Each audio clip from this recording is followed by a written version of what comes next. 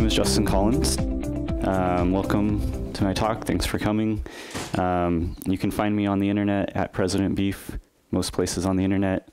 This is a picture that I took in California, up the coast somewhere. There's no towns nearby, so I don't know how to describe where it is, but I'm very proud that I got the bird in the picture. Oh, it's not working. Well, anyways, I'm very proud of getting the bird because I saw it coming and I tried to take the picture. So I'm very proud of that. Anyways, you know, they used to show, people would get mad because people would invite you over and then they'd have a slideshow of their vacations. No one does that anymore, so I put my vacation pictures in my presentations so you get to experience it. So today, talking about injection vulnerabilities in general. But first, about me, I'm this guy over here. I realize this is my 8th year of application security, and right now I work at SurveyMonkey, and I also work at my own company building Brakeman Pro. So if you need a static analysis security tool for Ruby on Rails, check out Brakeman Pro. If you need to take surveys, check out SurveyMonkey. So I'm actually a little bit nervous about this talk because it's more of a thought talk than a nice concrete talk about things that I'm very sure about. So I hope it goes well. And I did not pick this picture because of SurveyMonkey. I just thought it was a good thinking picture. But maybe it's something that just gets stuck in your brain when you work at a company that has monkey in the name. Anyway, so I looked it up, and it is claimed that 1998 is about when people started talking about SQL injection. And it is now 2018, which means it is 20th birthday of SQL injection. Yes. The interesting thing about that is it means that it's a very well understood problem, and we also have a very prescriptive solution to SQL injection, more so than we have for most other vulnerabilities, which we'll talk about a little bit more. But happy birthday to SQL injection.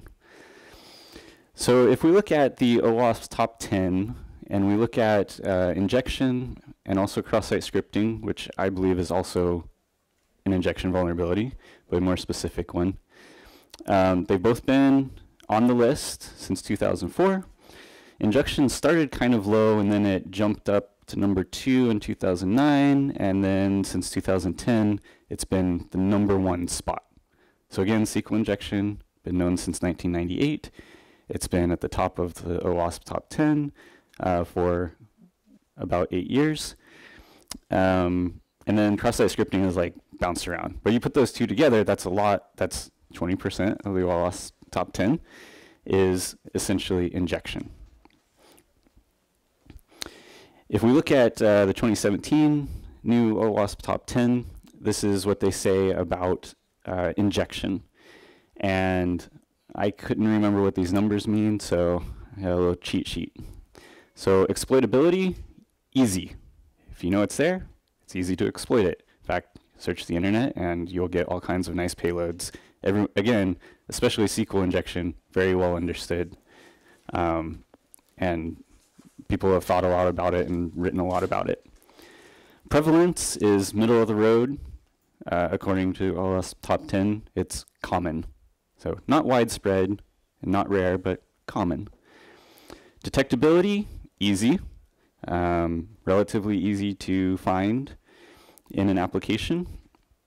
And then the technical impact is severe. So of these 4 metrics, 3 of them are the worst they can be, and one's kind of in the middle. So that's telling us something about it. And obviously this is why it's at the top, right? So let's look a little bit at prevalence versus impact. I found the HackerOne report, and this is information from 2013 through May 2017, so maybe about 4 years worth of data. Cross-site scripting is the most common vulnerability found, which I think most of us would agree that makes sense. And then the more specific injections down here are not very common. Command injection, I know it's really tiny. Command injection, SQL injection, code injection are like, this is by industry, like 2%, 3%. A little bit scary based on yesterday's keynote. In healthcare industry, 6%, the highest of what they measured. So you kind of get the feeling of like, well, it's not like super common. Cross-site scripting is, but other types of injection aren't really super common. But again, it's at the top of the list, right? If we look at the bug crowd data, this is the 2017 report. These are critical vulnerabilities, meaning their top P1 category. This is what makes up that category, and 63% were SQL injection. So last slide is like not very common, but when it happens, it's bad. And cross-site scripting is number 2 with 18%. And I think XSS is often categorized not as a P1, so sometimes not. And they also said that SQL injection got the highest average payout, a little over $1,000. So it's not super common, but when it happens, it's bad. And I think that probably reaffirms most of our intuition about it. Okay, now let's talk about what an injection vulnerability is. And this is, maybe for some of you, you're like, I know what an injection vulnerability is. This is so we're all on the same page, and you know, we're all together on this. So this is, I think, my definition. Maybe someone else has said this, but this is my succinct definition. It's when we have data that gets interpreted as code. We have values that should be data, and data, you should not be executing data, but instead it happens, and then we have an injection vulnerability. And that data could be things like query parameters, values from a form. They could be values that come in as header values, files that are uploaded, stuff that comes out of the database. These are all things that should be data, and somehow they get interpreted as code instead, as SQL or HTML or JavaScript or CSS or Bash or a specific programming language. That's when we get an injection vulnerability. And it kind of, like visually, it looks like this. We have some code that's like from the developer, that the developer's intending to be interpreted. And then we have some code from the attacker, and then they both get sent to an interpreter of some kind and executed. Although actually it usually looks more like this, like the attacker code is kind of in the middle. And we'll see kind of the examples of that. And then again, it gets into an interpreter. And in this case, what I mean by an interpreter is like anything that's going to interpret that and sort of execute it, right? So that could be the database, it could be a browser, XSS, which is generally going to be the browser. Could be the web server or mail server. It could be a shell. It could be the templating library or XML part. You know, you get the idea. It's something that's going to execute this code. Or maybe, you know, someone's just calling eval on some code. All right, so here's our classic SQL injection example. We're creating a query, and we're putting some data into it, and then we're going to execute the query on the database. And so just to be like super explicit here, we expect that email address to be data, right? And we have this string which kind of looks like data, like in the program it's data, but actually we're going to execute it as code, right? And that email is probably going to be user input. So in this case, like a request parameter. And if it's user input, that means it can be attacker input. So we have, again, sort of the classic SQL injection where we're going to end that string and, you know, do or 1 equals 1 in the query. And what ends up happening is we had this code that a developer wrote, right? I'm talking about the SQL code that the developer wrote. And we have this data coming in, but now the data is interpreted as code. And what I think is really interesting is at this point, we no longer have a distinction between what the developer wrote and what the attacker is injecting. So at this point, we've lost, right? We have no idea which is which. So here's some more examples in different languages where we're building queries and then we put values into them and we have SQL injection opportunities here. So if we look at this, we see like we're building strings and we're like putting values into those strings and then executing them, right? Here's more examples. Wow, I don't know what happened there. Lots of white space in that top run there. So again, we're like building strings, and this time we're going to hand them off probably to a shell, or sometimes it's like a pseudo shell, and it's going to execute. So here we have command injection. And just in case you didn't get it on the first two slides, here we're building more strings, and this time we're building actually templates that we're going to execute. So if you caught Jason's talk yesterday, server-side template injection is becoming more popular among bug bounty researchers. I think the Rails example on the top is actually very sneaky because there's nothing that really indicates what's going on.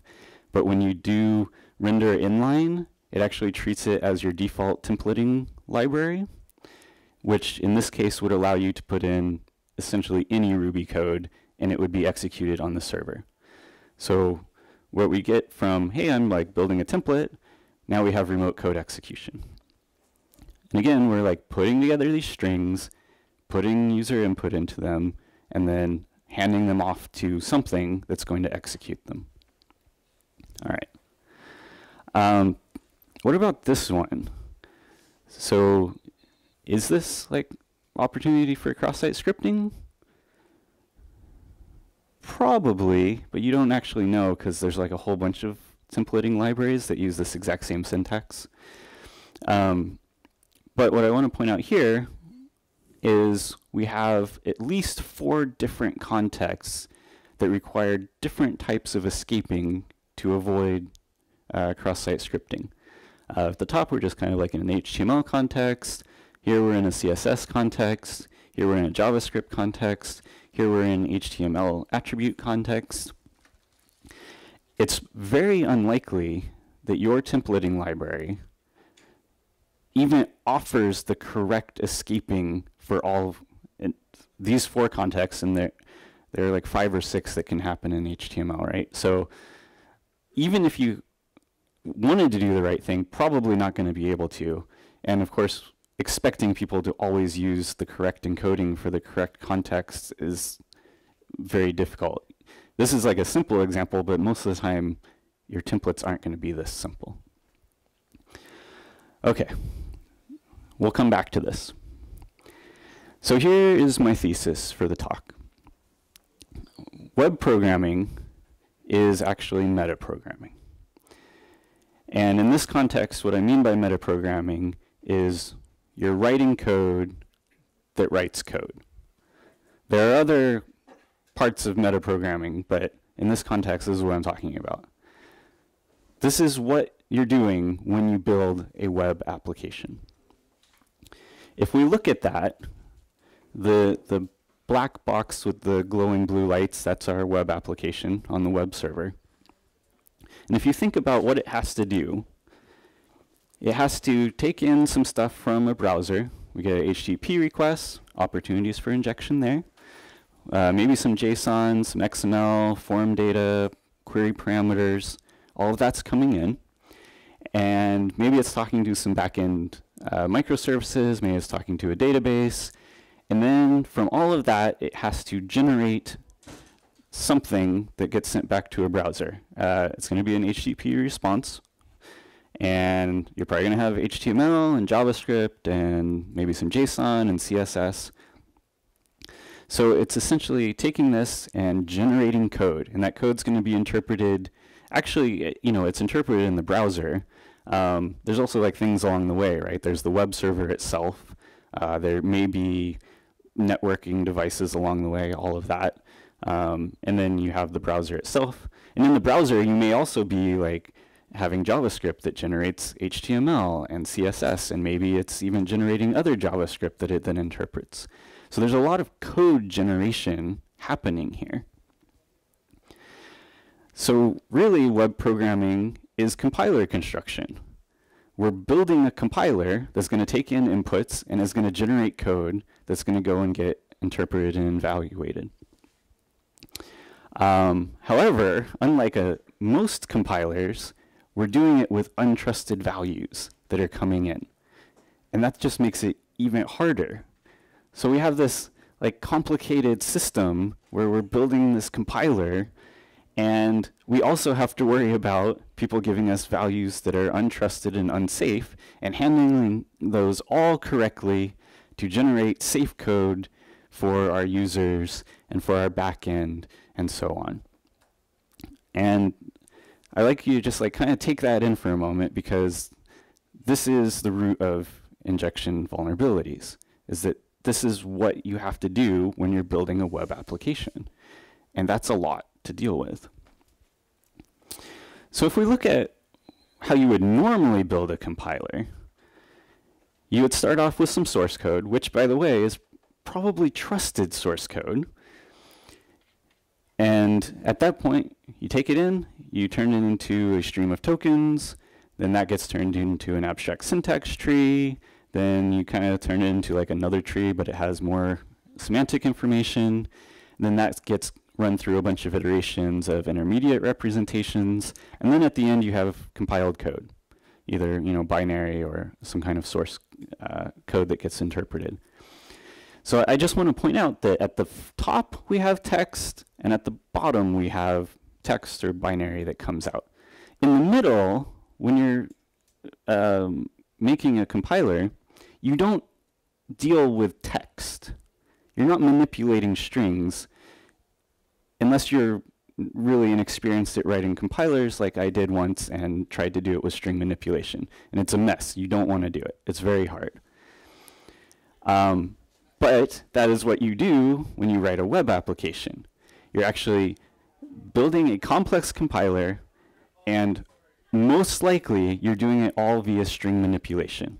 We have our templates, we have our queries that we send to the database. It's all strings, string manipulation.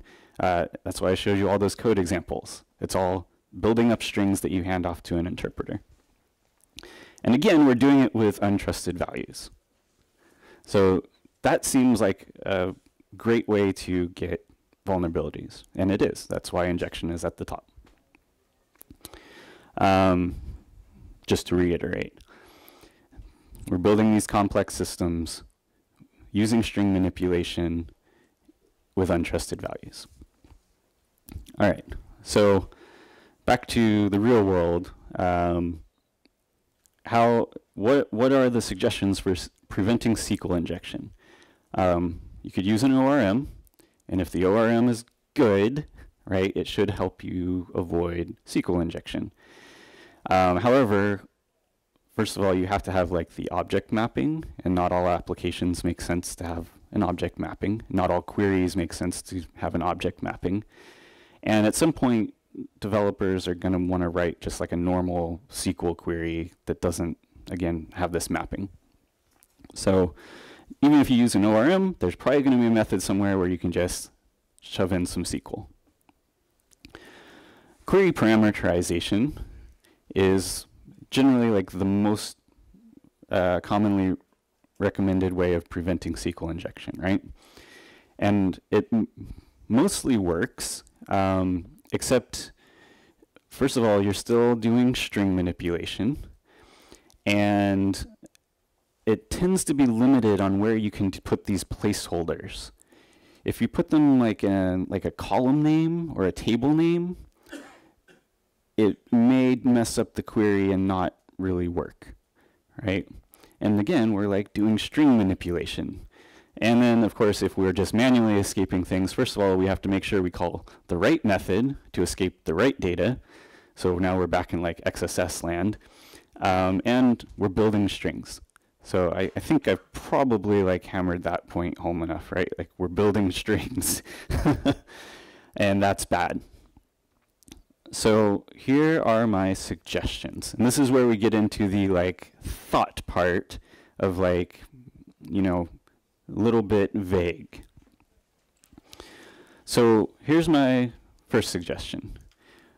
Let's stop providing unsafe interfaces, right? So you're building an ORM, and then you say, okay, I have all this great like object-oriented stuff that you can do, but I also have just like, you know, execute SQL. And at that point, how are you going to execute that SQL? It's going to be like a string that you pass in, and now you're basically saying like, yeah, I offered you all this good stuff, and here's the way of like introducing a vulnerability again.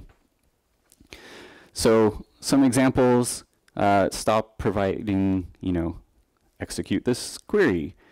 Maybe stop providing, hey, like, you know, here's your shell, like execute whatever you want. And in these cases, I'm talking about like where you can just pass in a single string and it will execute. Rails, HTML safe is not safe. A lot of templating languages like Jinja, they have like safe. Again, it does the opposite of what you mean. So let's stop providing those kinds of interfaces.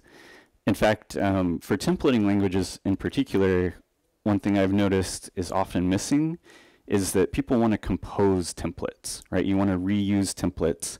And if you don't have a good built-in way of saying like, okay, here, I'm going to combine this template and that template and that template, then people do stuff like this, where like the template value comes in as a string, and then you throw it in something like this, and you're like, well, I can't escape it because I just generated a bunch of HTML from this other template, so now I have to mark it as safe, and it's just a poor way of composing templates.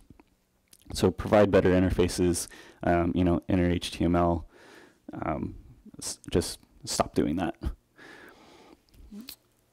Another thing I want to mention is that any library that you write is probably going to end up being used on the internet at some point. And I think we've seen a lot of examples of this where, especially older libraries, someone goes, oh, well, I need this to, you know, process this file, or maybe I'll shell out to it because it's handy and it's useful. Now, the original library author probably didn't even consider that, hey, maybe this might accept untrusted input at some point. So as we're writing libraries, we have to think about like, hey, maybe at least the default interfaces should assume that it could be dangerous input that's coming in. Okay. Number 2, stop providing string interfaces to libraries. So it makes sense as like the first pass, right? But SQL injection, as mentioned earlier, been around for 20 years. Maybe we should stop building database queries by putting strings together. Here's an example from the Rails world. I'm not saying this is like the best way to do things. I'm just saying this is kind of give you an idea. Instead of manipulating strings, we're kind of making these method calls, and everything that gets passed in is going to be treated appropriately in the query. So we can pass in untrusted input here, and it'll be properly escaped, and it will generate the query for us. So we're not working at the string level anymore. We're like at least one step up from there. But developers want to write stuff like this. Not just developers, everybody. Everybody wants to write code like this, where I'm like, well, look, I'm an expert, and I need to do this complex query, and you know, I want to be able to generate it dynamically. So one thought that I had, and I think this is a very good thought, which is why I'm sharing it with you. So, and I'm sorry we're getting like Rails heavy here, but it's like where my experience is. If we have query parameters, and our framework knows that it's a query parameter, right? And we try to put a query parameter into a string, well, maybe our query parameter shouldn't be a string type. It should be a query parameter type, let's say. And if we try to even put it into a string, we should get an exception. So this kind of is like, hey, if you try to build up strings using unsafe input, we're just not going to let you do that. And I think this has a lot of promise because, again, the framework already knows the types of these values, right? It knows that this came from a query parameter. So if we just say, well, you can't add query parameters to a string and don't offer a toString method, okay, then we kind of eliminate this. And instead, we have to offer a safe interface for composing query parameters or form values or whatever, and database queries. It's just a thought, but I think it has a lot of promise. This is ancient. Does anyone remember? Does anyone know what Markby is? No, because you're not, huh? No. Sorry. So a long time ago, there was a guy in the Ruby community named Y the Lucky Stiff, and there's like I can't remember the publication, but they did like this whole big article on him when he disappeared. Anyways, he had this library, and I don't know that this is a great idea. It didn't really catch on, and it's very like heavy. But the idea is like, I'm composing HTML, but I'm not working with strings. I have data values, and I have method calls that I'm making, and then that will generate the HTML for me. And again, I'm not saying this is a great idea, but the idea is that what can we do that is not manipulating strings, but still gets us to generating those values safely at some point. So it's a thought, and like I said, it's a thought talk, so it's just a thought. I'm sure some of you can come up with like a better way to build this kind of interface, but the idea is to get away from like strings, right?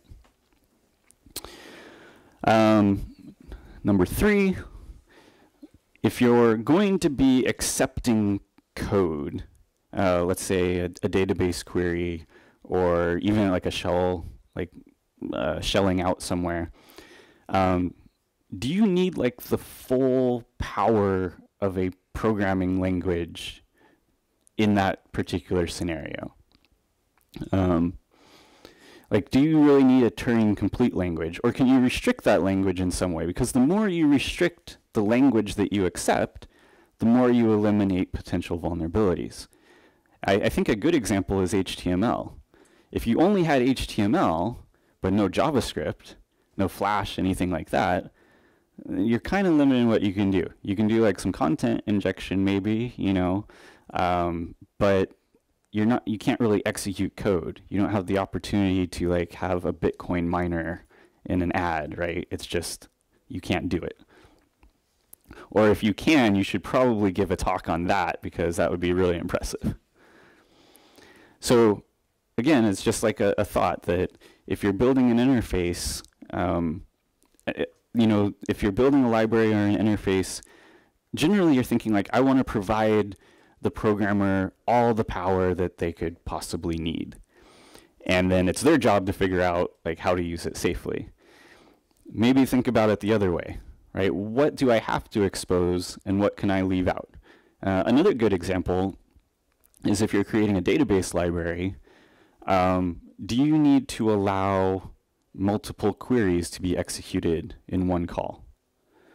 Because a whole lot of SQL injection payloads rely on being able to get a semicolon or a new line in where they can end your current query and execute a second query. Those kinds of things are ways that you can limit the impact if a vulnerability occurs. Okay. Number 4, provide context-aware escaping. So now we're going back and we're like, hey, we're going back to strings. Because honestly, you're building an HTML page. It's a whole bunch of, you know, text. It's a lot easier to just like write the HTML and then put dynamic stuff in it, right? So, okay, giving up on the other ideas, let's go back to, okay, I'm going to build strings, but how can I do it safely? So going back to this, all those different contexts, what we want is to be able to hand this to our templating library. And again, we're like writing our HTML. We're even doing things we probably shouldn't do, like inline scripts and inline styles, you know, dynamic URLs and so on. And we're like, look, I'm just going to write it the way I want to write it. And then I'm going to hand it off to my templating library, and it's going to do the right thing for me. because honestly, remembering all this and doing it correctly in all cases is just, it's too much. Even if you have the libraries available to do it, which is also not often the case. Okay, so there are at least 4 libraries that do this. The HTML templates that come with Go do this. There's C templates from Google. Is anyone familiar with C templates? No. They didn't seem like super well maintained to me, but they're out there. Also, if you use them, the auto escaping is turned off by default, so you'll want to turn it on. Latte looks really cool because it's PHP, which PHP normally you're like, here's a bunch of HTML and I'm going to put code all over inside of it. So it will actually like do the right escaping for you unless it's a script context or maybe CSS. But for the other contexts, so you have like your PHP tags, it will automatically pick the right escaping for the right context, which I think is pretty amazing. And then there's secure handlebars, which was presented actually at APPSEC USA, I believe 2015. And same thing, like it looks at your whole template, parses the HTML, and does the right kind of escaping for the input that you're putting in. I think this is fantastic. And it's great that there's, and there's probably more, you might know of more, but these are the ones that I found. So what if I wanted SQL context-aware auto-escaping? I couldn't find anything like this. And I think if you watch the talk about secure handlebars, the majority of the talk is just like, how do we parse HTML? How do we parse the templates that people use in a way that, you know, we can do the right kind of escaping and people aren't too restricted on, you know, they don't have to use like XHTML or whatever. If you go look for SQL parsers, you will find that it's also a very hard problem because every database has like different syntax and different commands and different ways of escaping. And what I found is that it seems like this sort of accepted approach is just rip the parser out of the database itself. So like if you're using Postgres, like just take the parser out of Postgres and try to use that. And if you're thinking like, okay, well, I need to modify the parser so that I can put, you know, question marks or brackets or something in so that I can put the values in, like we saw in the other templates, that's really hard. Like that's a hard job. So it'd be great if any of you could tackle that problem. You can come back next year and give a talk on it. That would be awesome. What about shell context-aware auto-escaping? You will not find anything about that. Of course, every shell is like a little bit different, and just like no one, as far as I know, no one has even like approached this problem, right? And again, it's a hard problem. It's a parsing problem. It's a how do I escape properly problem. All kinds of difficulties to build these auto-escaping templating things, right? So I'm hoping that some of you in here are thinking, hey, the framework I know does this, and that is cool, which is also a town in California, if you didn't know, like I didn't know. But so that's great. Like it's awesome that there are frameworks that are doing that correctly. Or I shouldn't say correctly, but that are offering that kind of functionality to prevent injection issues. However, what really we need is that every framework needs to provide this. So can you imagine somebody today is like, okay, I'm going to build a web framework, and they build it, and they don't provide any kind of HTML escaping. That would be ridiculous, right? Everyone would kind of like laugh at it, right? Because that's just silly. You know that you need to have some way of escaping values. If you build a database library and you don't provide at least query parameterization, people are going to be like, what is this, right? So we need to move to a space where things like context-aware escaping is just expected. I expect that my templating libraries will do this for me. I mean, not in a way, I don't mean that in the way of like you don't check and you just blindly use things. I mean like this should be the level that we're expecting from these libraries. As well as, like I said, you know, the context-aware stuff is really cool. And it's great because you can kind of continue doing things the way you're doing them now. But even better would just be moving away from the strings and having a higher level interface that we're working at. Just like I said, with compilers, you're not going to be working with string manipulation. So we need to be moving to some kind of libraries. And you know, again, it's a thought talk. So I'm hoping that you have thoughts on like, yeah, what kind of interface do I want to use it's not strings. I don't want to like be putting strings together, but some kind of data structure or some kind of programming interface that's going to be safe and still allow me to do like complex queries that I want to do. And again, we want every framework to do this. So I have some thoughts about how. I think there's a really good model with like the libnacl and the libpasta library that came out recently, where people spend a lot of time building a secure by default library that does the right things, that's simple in terms of its interface, and then everyone else just wraps that library. I think that's like a really cool model because you put all the effort in one place and then everybody benefits from that. As opposed to like, okay, well, now every framework has to like go and implement their own whatever, context-aware escaping. Again, like I said, sort of like expecting better things from our web frameworks, expecting that they're going to provide really good security, and in this case, like context-aware escaping or a better interface for doing SQL queries, that kind of thing. And then my thought is like, so Google created Go, right? And now like a whole bunch of people use Go. Because Go is so awesome? Maybe. Or maybe because Google has an awesome marketing machine and they can promote it and people trust it because it's Google and then it catches on, right? Or think about like Rust with Mozilla.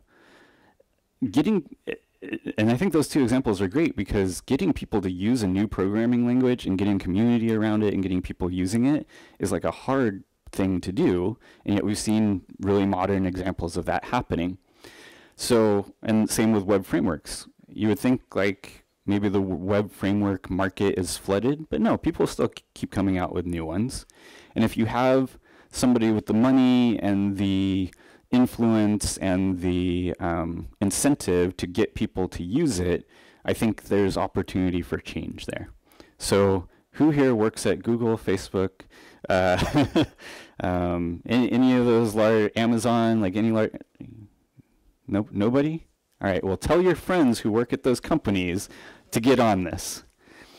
And then, you know, just applying some shame to frameworks that are not doing it right, that are not providing these security features, I think could be helpful.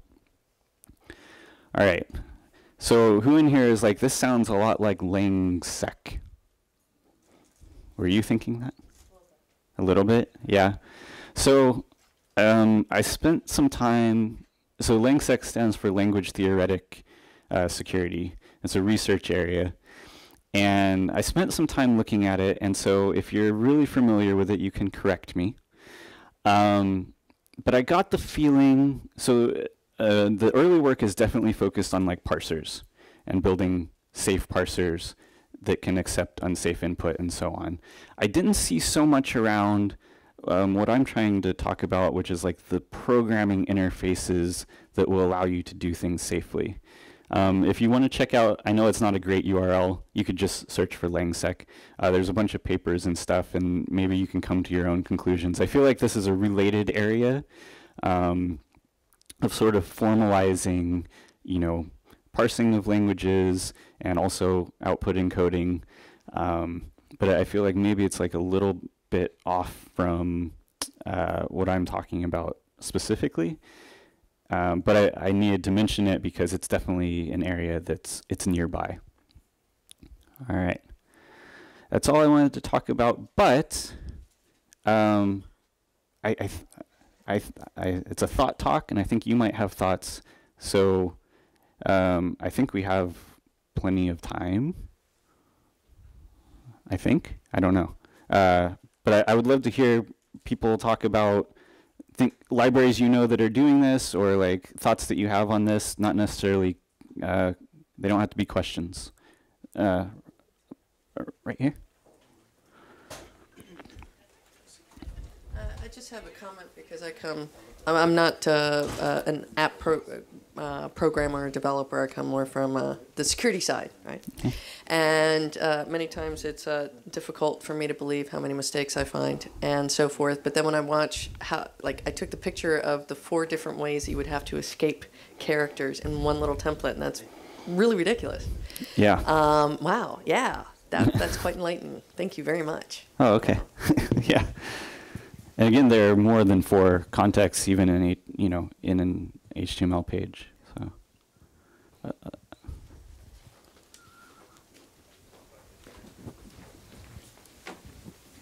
So you, again, coming from the security space, your example on query parameterization. Yes. I can say is definitely SQL injectable because you're doing string building, right? And you focus a lot on string building being the problem with injection.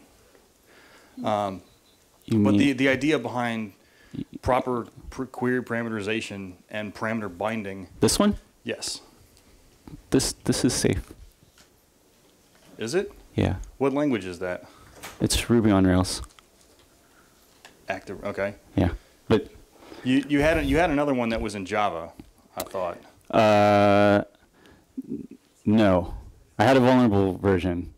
Could be. Okay. Yeah. Maybe that's what I'm remembering. Yeah, it could be. But the problem that we see a lot is even with building parameterized queries, right, without separating the parameter itself, right, the variable from the query, you still have entirely injectable queries, right? Doing parameter binding is that exact thing of not building a string. You're feeding the object into that query, right, rather than the string of the object. Yeah, I see what you're saying. Yeah, I do. You're right. It's separating, like, okay, I have this string, and I have the values are over here, and then the database driver will put those together safely. Is that what you're saying? Yeah, more or less, yeah. And I that's true, but I think 2 thoughts on that. One, we only get query parameterization for database queries. We don't get it for templates usually, and we don't get it other places. So it's great that we have it here, but we don't get it other places. And really what happens is, like, people sort of get into this, like, yeah, query parameterization, and then they want to do something like a dynamic column name. And most query parameterization will not properly parameterize a column name or a database name. So you still end up with people like building dynamic strings on this side, and they'll also do query parameterization in the same line of code, right? So I'm not saying like this is awful. I'm just saying like maybe we need something else. Yeah. Yeah, it's one of those things where you need to understand the limitations of what it provides. Right, and the thing is, I am a security professional. Yeah, okay. I am a security professional, and it's still like confused. Like, you still have to like spend some time to understand like what are the safe ways to do things. And if you're a developer, I'm not saying you wouldn't do that, but when I'm writing code, I just kind of like Google for like the first thing that comes up, and I kind of trust that like it's doing it right. So. So yeah, it can be tricky, even if you have the tools available to do it the right way. And yeah, I'm like, okay, I'm going to do query parameterization, and then you find like, well, but if I do the parameter in like the wrong part of a particular part of the query, like it doesn't do it right, and it breaks my query. And now I'm stuck with like, well, how do I do it right? So that's why I'm kind of suggesting like even then, you're still kind of like putting code in strings and then trying to manipulate them to have dynamic values and so on. I think that those examples are really great up there. But a lot of the issues that we had at my company were that people started writing SQL functions inside their Java code. And they weren't necessarily like SQL statements, but these functions had these statements inside them. So they added parameters from the request into these SQL functions. And not a lot of developers, and even security folks in this conference, knew that you can actually create callable statements. And so that was very interesting to figure out that we had to create a wrapper that did parameterize those statements. I think I would like to see more examples of that in the future, like people stating that.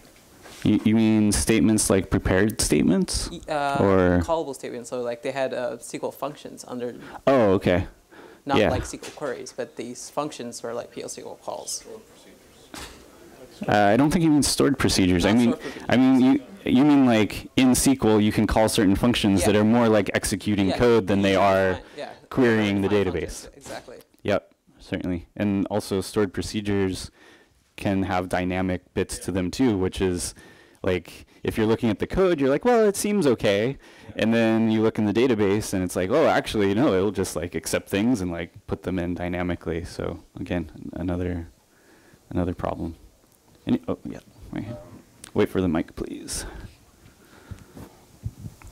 Thank you. I would like to agree with the first statement we heard that there are a lot of maybe what I'd call cases of over-trusting input. I know in security with a lot of the development teams I've worked with, people basically say there's no injection prevention, but it's okay because we trust our source. I guess maybe I'd like to confirm explicitly that what you're getting into with the don't just DB execute whatever, don't whatever, that's kind of like a library without protections. It's a what is this case. Would you sort of agree with the sentiment? Yes, absolutely. Okay. And you know, if the mic can go back there. Yeah, that's absolutely true. I can give you an example at a former employer. They had external data that they bought from some other company, and then they took that data and they just put it in their database. And then when they started rendering it on the web page, hey, here's like a bunch of SQL injection that came in from that. So they may have been doing, well, they obviously weren't escaping things properly on output, but in terms of, you know, maybe they're managing all the data in their database, everything going in and out. They're like, yeah, we're doing this right. We're like very careful about what goes in. Maybe, I don't know, maybe they were like sanitizing it or stripping whatever they were doing. But then they have a third-party source of data, which they just put into the database. And now, I mean, that's untrusted input. It didn't come in through a query parameter or from a user. They literally bought it from a third party. So, was there a question? Sorry. Yes, I have a question here in the back. First of all, thank you so much for your talk. I'm a college student studying CS and security. And just correct me if I'm wrong, but from what I'm understanding, these like libraries are kind of a way to prevent these injections from happening at the code level, from the development level. Is there a way to somehow use these libraries to maybe run a scan on code that would, you know, catch these, you know, unparameterized or statements that are not prepared properly, as maybe like a security testing, automated security testing, or is it mostly this is just like we're trying to stop it from the development standpoint with the language, with the framework? Yeah, so certainly, I mean, I have a lot of background in static analysis, which is what you're talking about. And if you remember at the beginning, OWASP Top 10 categorizes injection as easy to detect. And actually, it is one of the easier things to find via static analysis looking at the code.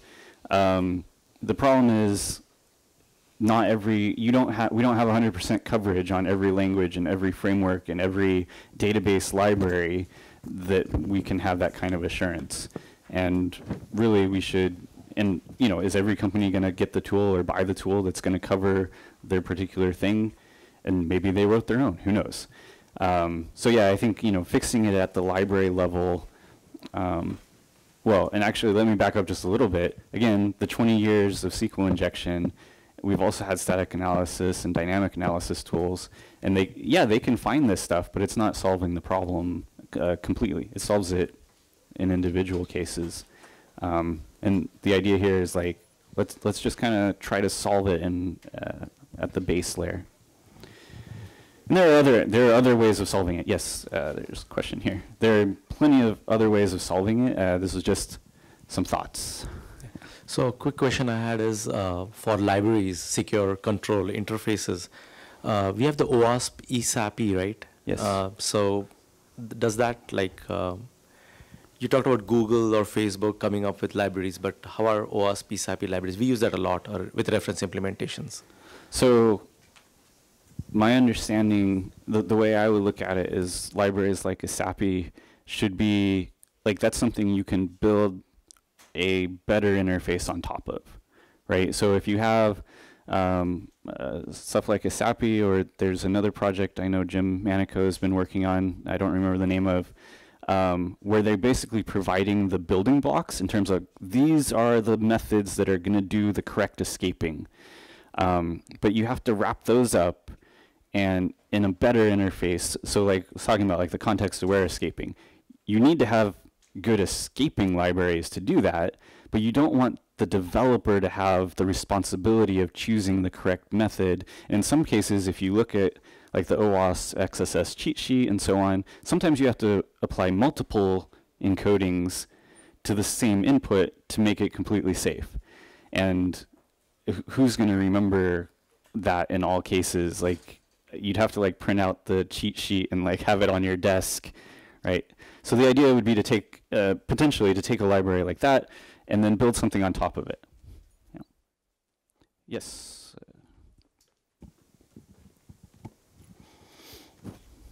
It's just kind of it goes back to our keynote yesterday in the morning. You know, what you have talked about is great, and I think we need to put that more into the mindsets of the the generation that's through that pipeline of education, and get these concepts into their heads to write code more securely, or and kind of share these kind of thoughts with them. Right. Yeah, I think that's part of if you think about because one thought I had was like, okay, so like if you're building a new framework, you should do this, right? And then I thought, well, who's building new frameworks? And it was like, well, actually, people build new frameworks all the time.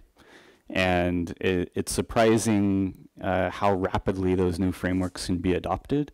So yeah, I agree. Well, I mean, I don't know how to implement exactly what you're suggesting, but definitely the sort of like I said, like, hey, if you're building something, if you're building a web framework, you have to provide these things.